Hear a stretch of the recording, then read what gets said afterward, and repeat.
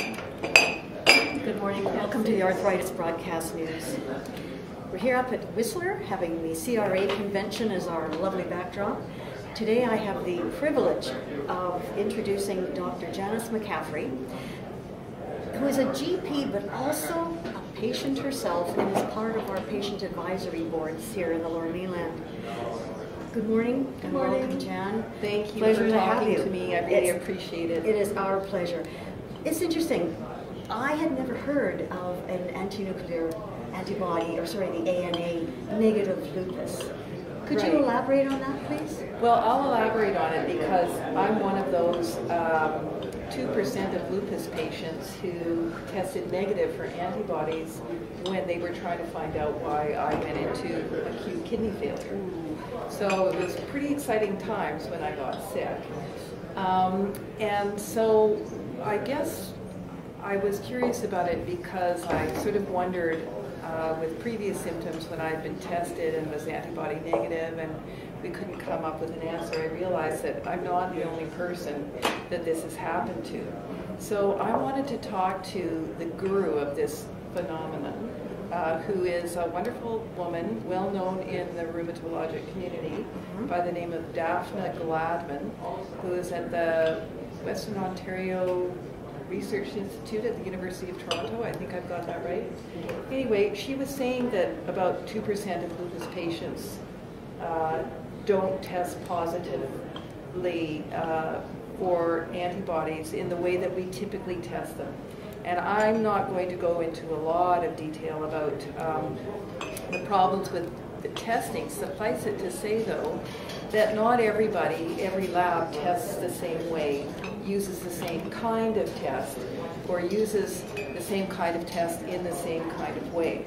So across the country, there are kind of different ways of doing the test, and it's not standardized. And you know, I was explaining to Daphne from a patient point of view, this creates a lot of frustration and confusion. So, you know, you've got a kind of test that isn't administered the same way by every lab, so that's a problem. And then you've got a disease that's just a crazy-making disease, because often you can have many kinds of symptoms and syndromes before your blood work actually turns positive, even if you were testing it at a good lab that was doing it the right way. But Jen, if I might interrupt, why? On heaven's sake, is the lab testing not standardized? Why do we have these variables? You know, I can't answer that. I'm not a pathologist. I don't work in a lab. All I know is that when I was finally diagnosed and my blood work did show positive antibodies, the blood work had to be sent to a special lab in Calgary to have it looked at more closely. There was enough about my blood that was suspicious, so they sent it off, and indeed I tested positive when the test was done in a certain way. And the rest of my symptoms by that time, and especially with my renal biopsy, then made the diagnosis of lupus absolutely positive. It just brought to mind all these patients that I would have seen over the years where it's just been so frustrating to get to a diagnosis. So in this day and age of modernity where you know, we have all these fancy kind of tests, to not be able to, you know, to still have it take years to diagnose somebody is frustrating. Yes. And how long have you been living with lupus? Well, I was diagnosed in 2006. Okay. So I just periodically keep looking into this antibody situation and keep asking, is there a better biomarker that we can look at, because the ANA is fraught with difficulty. It's not just the test itself. Then there's the whole idea that doctors are told that they test too much. Yes. You know, you do the antibody test too much. And I've had patients who come in and say, well, my other doctor wouldn't do an ANA test. And the thing is, you have to be judicious about using the test, or you end up instead of thinking about the patient and examining the patient, you just write a request for the test. And that is not a very responsible way to order a test. You really should be looking at the patient, listening to the patient, and then deciding if the test is a reasonable thing to do. So you shouldn't be, a patient, I don't think, should be really upset with their doctor if they won't order a test. If that doctor has sat with them, taken a proper history, looked at them, and explained, you know what, there just isn't enough to warrant doing the test. That's an explanation I could accept. But, you know, and then, you know, you have to look at the other side when you do have enough and the test is warranted. Once it's done and it's positive, you don't need to keep doing it. If you have a diagnosis and it's positive, you don't need to keep doing your ANA test. Is your lupus well managed now? You know, it's been hiccupy. I have to say it hasn't been smooth sailing. It'd be nice that you just take the drugs and it all goes away, but we all know. We all know. That's not the way it goes. Jen, as a GP, I also know that you have two areas of interest, and I'd like to have you share those with us. One is acupuncture, and the other is immunization. Okay, so I was really interested by the talk, and there was an interview with the ABN of Dr. Sang, Dr. Wong, and Dr. Kohler, Barry Kohler, who, in a tongue-in-cheek kind of way, were talking about traditional Chinese medicine and acupuncture, in particular, and whether it works. And it's a very big question because I guess it depends on who you ask as to whether it works. But the whole idea is, could TCM and acupuncture have a role in treating autoimmune or rheumatic disease? And I think what they were saying was that they think there's something there. We have to prove it in the Western kind of way in order to embrace it and encourage patients to use it. And of course, it's not that, I mean, some doctors just are simply not open to the idea of it. I've run into that myself because I've trained in acupuncture. Fine, you know, they're allowed to make their judgments. But I think what Drs. Sang, Wong, and Kohler are trying to say is we want it to be credible. We don't want to send patients on wild goose chases when, you know, we put ourselves through such rigor to make sure that our drugs work, they're tested out the yin-yang, pardon me, and, you know, have to go through so many levels of approval to use various drugs and treatments. Why aren't we putting TCM and acupuncture through the same kind of rigorous testing? And then we would be happy to recommend it. Otherwise, you know, to say to people, yes, go do this, we're not sure it might, you're going to spend a lot of money because it's certainly not covered by medical to a large extent, and you know, some private insurance carriers will cover it. It is a big deal to tell the patient it might work, go spend the money, make the commitment. So they are making efforts to see that this is so there is a movement afoot to try to have this with great skepticism by some, but these guys are going to try and have a decent look at it. Now, I come at it from an interesting point of view, in my mind, because when I gave up obstetrics in 1994, I had done my 1,000 deliveries. Within 3 years, I had an adult medicine practice. And most of my practice was some kind of pain people were in, or some kind of unhappiness. So an adult medical practice is kind of depressing in a way. It's very, very different. Aside from screening, you're dealing with unhappy or sick people or people in pain. That's okay. That's what the job is. But I decided I was going to learn traditional Chinese medicine and acupuncture to deal with pain because people, especially older people, they're not interested or can't take a lot of drugs. You know, they don't want to have to. So I read about acupuncture and it fascinated me, and I went and learned how to do traditional acupuncture. Where? Through the Acupuncture Foundation of Canada, which is a body that certifies acupuncturists and TCM practitioners for physicians, dentists, and physiotherapists. So this organization has existed for many, many years. And I referred these guys to the research that probably is available on their website, that they have done proper research studies that have looked at the efficacy of acupuncture in low back pain, headache, nausea in pregnancy. Now we're starting to see fertility clinics using traditional acupuncture. We're starting to see acupuncture creep up in palliative care for constitutional pain tolerance and for nausea. We're starting to find it in things. Now, when you finished training, did you go back and actually start to implement it on your own patients? Oh yeah, absolutely. And what were your findings? Well, it's, the problem is it's anecdotal, and this has no credibility in the eyes of Western medicine. And fair enough, we need to show that this happens over and over again consistently to a significant number of people, that there is benefit. I found it was fascinating, it was beneficial in so many ways, and not just for pain-related things, allergies, asthma, menstrual cycle dysfunction. It was fascinating. And, believe me, I've had these patients for years. They've been maxed out on their medical treatment. Right. And a series of acupuncture treatments,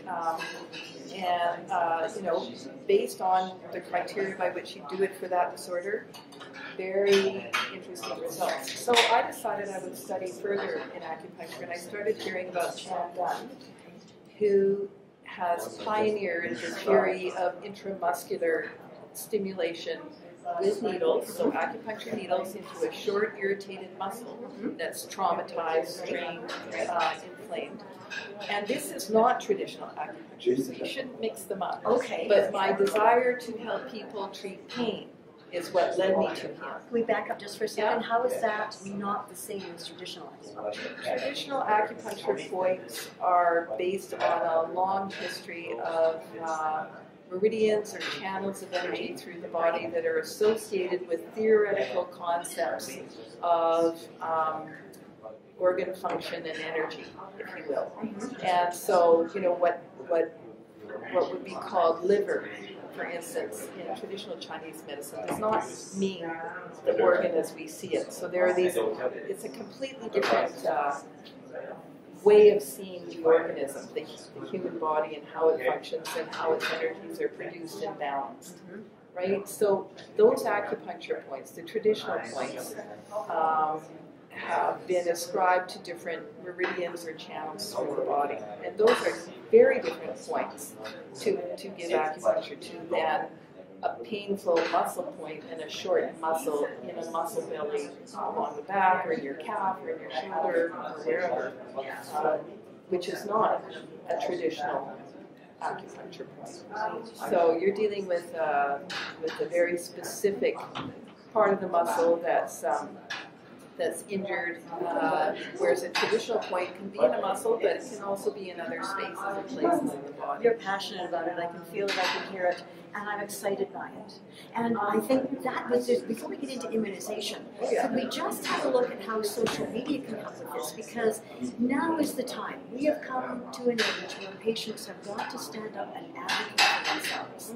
And if they think that there is some form, perhaps acupuncture, acupressure, whatever, that could help them live with their autoimmune disease or just disease in general. Well, I'll tell you where I think acupuncture is going to go, and then we'll go to social media. That's important. But, the way, so I believe in acupuncture.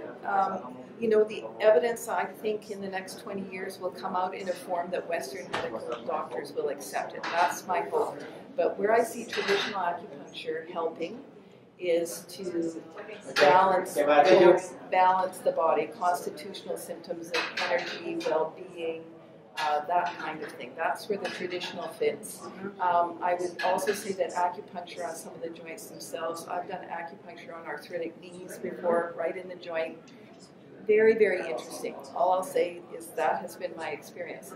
Where Chan Gunn's treatment comes in, the dry needling, I see that as very specific to tight bands of chronically tight and taut muscles over the years with joints that don't move very well. For instance, people talk, oh, my shoulders are so tight. My shoulders are always up. Well, I get IMS acupuncture every 6 months to release my shoulders, release my back, release things that are starting to get bound up because of ways that I can't move very well. And that is very different than traditional acupuncture, where you get more balanced and more general constitutional symptoms addressed. So that's where I see it going. I as a layperson who knows nothing about acupuncture, forgive me if this is an ignorant question, but how does the TENS machine and its behavior, is it similar into how the acupuncture, are they just two completely different sciences? And I think they are different, and I don't know.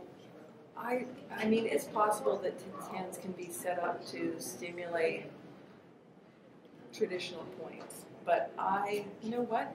I don't know enough to comment in a. Okay, fair enough. I can comment in a fakely intelligent way. You're a very intelligent woman.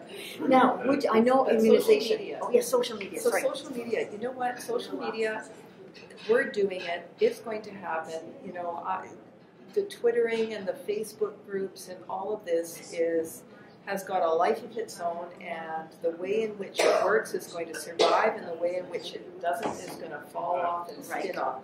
The thing I want to just point out is that I don't know where doctors are going to fit themselves into this.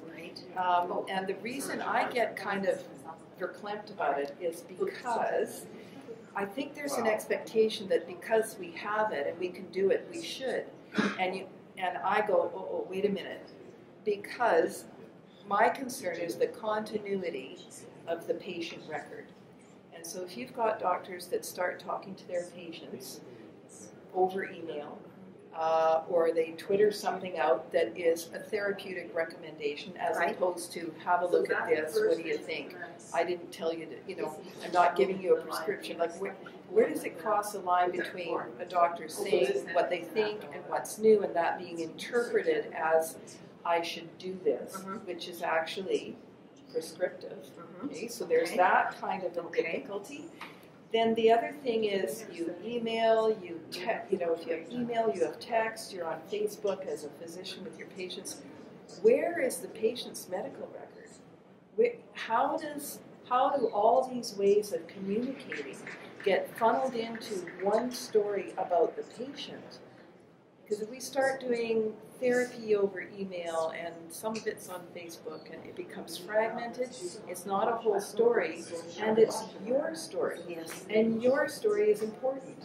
And the details of your story are important. And let's say you get into some kerfuffle and you email your physician and he says, well, change this dose and do that, and you go do that. He doesn't go and write that in your chart. And you have to go see someone else in Toronto, and there's this big chunk that's missing because it happened on 3 different technologies. You're shortchanged of the continuity of your story. I worry about that. I don't know why I worry about that, but I worry about that. The other thing is, none of these things, and this is kind of what stymies technological process, I think, in healthcare systems, in the doctor's office, in hospital, in the health authorities, is the privacy and security of that kind of communication. So doctors are starting to do email with patients. The thing is, it's not necessarily secured. Anybody can hack in, and we worry so much about the privacy of our information and giving it to people.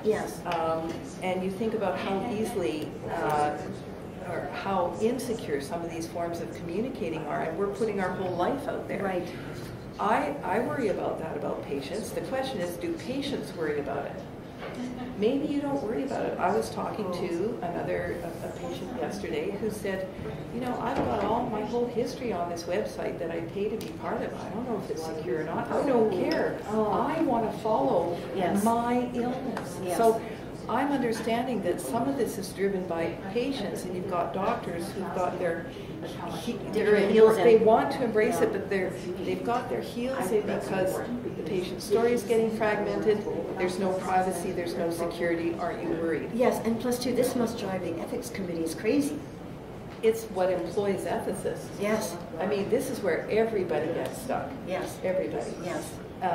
So it's not resolved. And never mind the fact that hospitals, health authorities, and doctors' offices are silos with their information technology. You would think after all these years of it's all going to be on computer, these people would talk to each other. Yes. They don't talk to each other. Okay. I can't go in to the health authority's immunization data bank and get the immunization information on a kid in my practice. Oh. Nor can they go into my practice and get it from me with my electronic medical record. I can't go into the hospital and get the discharge summary I did on so-and-so. I mean, they send me a paper copy, but This is all the privacy. that's maybe not the best example. It's that people have taken, because it's so expensive to develop, people develop it for themselves. So the hospital does their thing, the health authority does their thing. Physicians finally are getting electronic medical records in their office. Does it connect to any of that other stuff? No. And this is where I kind of, and then we put social media on top of all of that. We have got a conundrum. We really do. That's called a hash. So anyway, if patients are sensing reluctance on the part of the physician to communicate by text or email, it's just they're not that comfortable with it yet because your information is not secure. Exactly. And how do we keep your story together? Exactly. So you shouldn't think they're sticks in the mud. They want to do it too. Yes. It's how do we do it carefully and protect you. This is the beauty. I'm certainly not glad that you have lupus, but I'm so glad that you walk in our shoes too as a patient. Well, and to help us see the conundrum, the dilemma, the ethical issues that are involved here is very interesting. Well, it's a strange place to be because a lot of those guys in there, those gals, those rheumatologists, I would refer to every day and talk to patients. In fact, I talked about today to one of the guys about a patient I'm going to send to him because he's got this weird illness and I know that he knows everything about it. So I go have this doctor conversation over here and then I come have a patient conversation over here and I'm jumping around a little bit. It's odd, but we are lucky to have you on board, able to go to either side of it. I realize that I can be an interpreter to the specialists on the patient's behalf, and I can be an interpreter to the patients on the specialist's behalf. You're a valuable person to know. I'll do that anytime you like. Excellent. Now, did you want to touch further on immunizations? You talked about access to them, but was there something more about immunizations? I'm just going to put my reading glasses on. Put them on, and away we go. So I did an interview here that I hope everybody will, as opposed to repeating the whole thing, what I'll say is, go to the interview with me and Dr. Gordon Dow, who talks about the 5 most important immunizations that can save your life if you have a rheumatologic disease. And I don't know why his lecture inspired me, re-galvanized me so much around immunization. Immunizations had such a bad rap because of one terrible false misinforming study in England where this doctor who's since been stripped of his privileges produced a study with misinformation, deliberately misinformed people around autism. Yes. Remember? I do. So that went viral so fast, and before you knew it, I witnessed this in my own doctorhood of patients suddenly refusing all immunizations and refusing to immunize their children. Why do you say he deliberately did this? Oh, he didn't. He falsified information. Oh, okay. He falsified. So it wasn't even misinterpreting the data he had. He actually falsified data. Okay. And this was disproved. And the study was retracted, but the damage was done, and it's been irreparable. Okay. Now we're starting to see. So this happened. When did this happen? 20 years ago? Yeah, I think at least that. Okay, so 20 years more in practice, some of my patients were starting to have children, and I started to see them not wanting to immunize. And the thing is, they don't realize that they're growing up and they haven't seen these childhood illnesses that you and I have seen, the withered polio leg, the deafness, and the post-encephalitic, and the blind, and the from some of these childhood illnesses that we can easily prevent. And the reason, this isn't an immunization lecture, the reason it's important to you with Sjogren's, me with lupus, you with whatever rheumatologic disease you have, is our risk of being hospitalized or even dying from a serious infection is 3 or 4 times as high in us than anybody walking around out there. And the biggest thing we can do to prevent that from happening is get immunized. Interesting. Get immunized against influenza. Get immunized against pneumococcus, which would be pneumovax, which is the pneumonia shot, which you should get once in your life as an adult and repeated 6 years later. Okay, so you need that twice in your life. To be updated in the regular immunizations you used to get every 10 years, you should get a diphtheria and tetanus immunization with a polio once. So diphtheria, tetanus every 10 years, and as long as you've had polio once as an adult, that's what you need. We had that as kids. Everybody had all of those as kids. Do we still need to update the polio? Updated as an adult. And the thing is, the immunizations have kind of fallen through the cracks. We're so busy being sick people, right? Dealing with our illnesses, how complicated they are, all the drugs we have to take, our side effects, and just getting on with our life. Immunizations are way back there. We forgot all about them. It almost became a dirty word. I know people that refuse to immunize their children. It's a terrible, terrible thing. Influenza, pneumonia, tetanus, diphtheria, and one every 10 years, polio once, and hepatitis A and B. A and B. Twinrix is easy to do, especially if you're going to travel.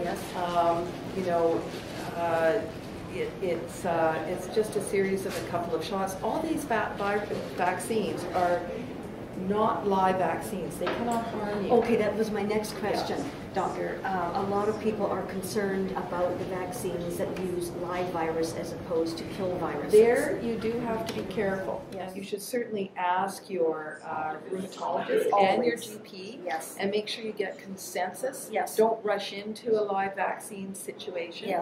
But it's turning out that some of these live vaccinations, like the shingles vaccination for some are fine to get.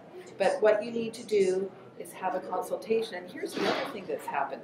I mean, some family doctors are excellent. I was very fastidious about that type of thing, kind of OCD, kind of goes with the profession, right? And I would have, when they came in for their physical, their immunizations would be reviewed. And I would never miss those every 10-year things. I mean, we did that. I lost my train of thought. I want to be clear on something, if you don't mind, while you're gathering your thoughts. For those who are on immunosuppressants, they have to be very, very concerned about a live virus injection, don't they? It's true to some extent, and it depends. It depends on how sick you are, what the drugs are you're taking, like how immunosuppressed are you. For instance, they don't consider Plaquenil, for instance, an immunosuppressant. It's immune modulating, it's protective, but it's not a heavy-duty immunosuppressant. So you have to look at your illness, how ill are you, your drug profile, and also what illnesses you've had, what infectious illnesses you've had in your past. So if you're on super heavy-duty immunosuppressants, and let's say you had shingles a year ago, and you're going, I don't want shingles again, give me that vaccination. Well, you might not be wanting to rush into that with a live vaccine, considering how heavy your drug treatment is, and the fact that you've already managed to have it. So always, always, always clear this with your GP and your rheumatologist. Yeah, and the thing that you have to be careful about now, there are now many providers of vaccinations. You can go to the health department, to an immunization clinic and get vaccinations. Pharmacies now are starting to give a lot of that. They're getting into the vaccination business. Yes, they are. And I don't know how rigorously they look at your history, your meds, I'm not questioning it. I'm presuming that they know what they're doing and doing it properly. But, are they going to know how immunosuppressed you are? Are they going to know See, that I've got questions We about have that. to be fastidious in our record keeping, don't we? You are your own best advocate. So in this regard, I would say you should go to your GP and go to your health department because they probably both have different immunization records on you and your kids. And get a list of the shots from your GP, get a list of the shots from the health department if they have any record. Make your own immunization record. Keep it in your wallet along with your medication list, like I know you do. I do? Everybody. I do. Everybody should. Yes. No, Everybody you're absolutely right. Next year I'll talk about the medical record I've devised for people. Next year at the CRA? Yeah, why not? Why not? I'll throw it at you and see what you think of it.